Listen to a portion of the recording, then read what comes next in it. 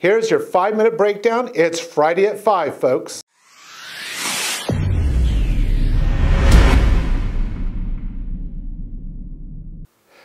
Good evening, everyone. My name is Rick Travis, and today we're going to be looking at the mismanagement of wildlife in urban cities in this state.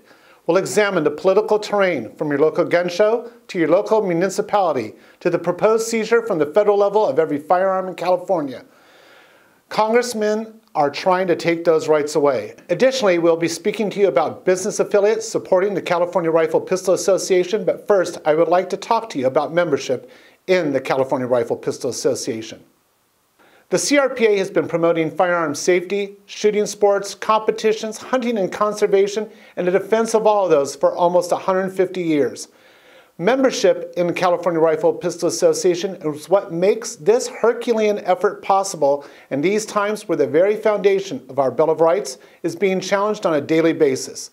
To those of you watching who are members, I offer on behalf of the entire organization our sincere thanks. To those who have not become a member, I ask that you consider that for less than 10 cents a day, you're taking an active part in the defense of your passion and your rights. Please see the link in the description below to learn more about how to become a member. Additionally, consider during this holiday season giving a membership as a gift for a loved one, friend, coworker, or neighborhood.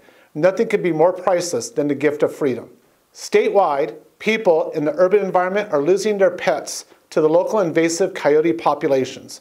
Many are told by their local government that having a pet in the backyard makes the owner responsible for the death of that pet. That type of logic or illogical statement is akin to saying that when someone kidnaps a loved one in that same backyard, that you're an accessory to the crime. Makes no sense at all. If you're a victim or want to get involved in pushing back against your local municipalities and the state and demanding action, email us at the link below. Kevin, one of the things that is troubling to me is, I just got done going to my local city council meeting because I've had 3 encounters in my city where I've lived for over 40 years. And one of the things I said at that meeting that you were at as well was, 4 years I ran cross country down in an estuary in an open, zoned area where you would expect to see wildlife because that's what that estuary is. It's a wildlife preserve. And I always wanted to see coyotes. I'm not against that predator, but it has a place, and that place is in the wild. And in 4 years, I saw one. And I ran 6 days a week for 4 years. Saw one. Now in my urban setting, which is far removed from that wildlife preserve, by a couple of miles, I'm seeing 3 and 4 at a time, 2 to 3 times a week. And unfortunately, sometimes running with a neighbor's pet in their mouths that they've killed that they're going to go feed on. That's not normal. Yeah, and I think that's a question that we kind of need to re-ask because we have asked that question before.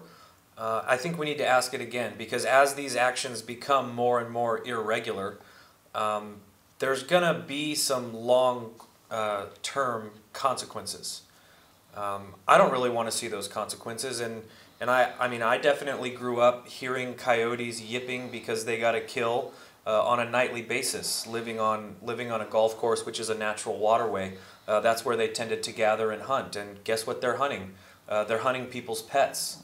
I think it's pretty tragic because we view our pets as family members, and that becomes a pretty big ordeal. Gun shows are under attack. And those who seek to remove your ability to access train to be safer, gear that makes you and the public safer, ammunition that is safer, and firearms that are safer, are working to deny access to these venues under the guise of making us all safer. Taking these away does not make any of us safer. Local municipalities are also moving against allowing any new firearms-related businesses in their communities. The latest example is the city of Oxnard, who is holding a public meeting on Tuesday the 27th. Look at the details below for more details. Follow our alerts and show up and make a difference at these events. It's your rights on the line. Welcome to this edition of CRPA News Alert.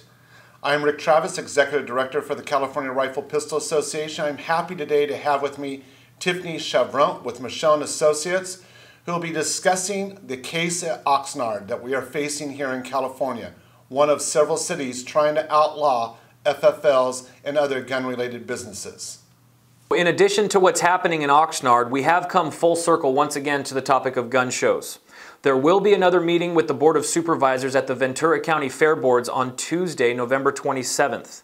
That's in the Derby Club at 9 a.m. and I want to encourage anyone who can make it to the meeting to please attend. These shows need as much support from the community as possible, whether you're a regular attendee or don't visit them at all.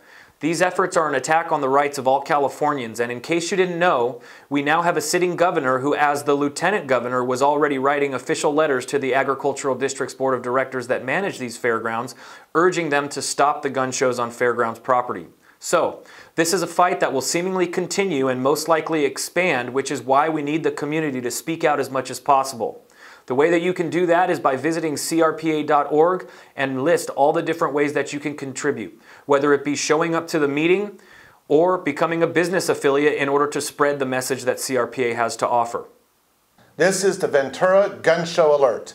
I'm Rick Travis, Executive Director of the California Rifle Pistol Association, and with me today is our Advocacy and Outreach Manager, Kevin Small. Welcome, Kevin. Thank you. So, Kevin, we have seen a concerted effort by the anti-left 2A agenda coming against us at gun shows, trying to remove these. Under the guise of safety, it seems like they will cherry pick and use any event that they can or any opportunity they can to try to close these down. We've seen it in Orange County, the attempts made. We've seen what happened in Del Mar. And now we're at Ventura, which unfortunately is the site of a tragic incident that just happened a few weeks ago, but had absolutely zero to do with this gun show. What is happening on Tuesday, and why is it so important for our members and our community to be there in strength? Well, it is definitely a concerted effort and something that we've seen with every single meeting like this that we've gone to.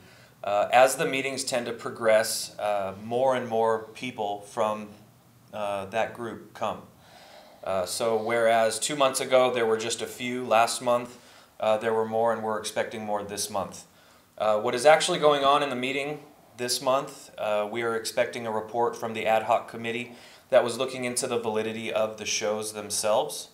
And like you said, with the tragedy that we had earlier this month, we are expecting a lot of organizations to be sending people there, which is kind of interesting that they do go under the guise of safety, because these gun shows are really the best place for people to get safety. When it comes to any kind of training, that's promoting safety. When it comes to just general safety tips for the range or at home, all of these things are offered at these shows. These are the best places for people to go for that purpose. And under the guise of safety, to try and get the shows removed would actually have the opposite effect. Well, for the past 9 months, I was talking about the elections, and they're now over. And I didn't have to wait long to say, I told you so. Votes matter, and what happens in California affects the whole nation. The fight to keep many of the firearms you use safely is facing a proposal from California Congressman Eric Swalwell of the 15th District in Alameda and Contra Costa counties. He's proposing a $15 billion, that's right, with a B, billion, Australian-style government buyback of your firearms, with criminal penalties for those who do not comply. He's been on the liberal media roadshow, floating this nationwide during the purported downtime in the national legislature. The assault on not just the Second Amendment, but your other constitutional rights that affect all Americans is on. Be sure to follow us on all of our social media platforms, that being Facebook, Instagram, Twitter, and CRPA TV on YouTube.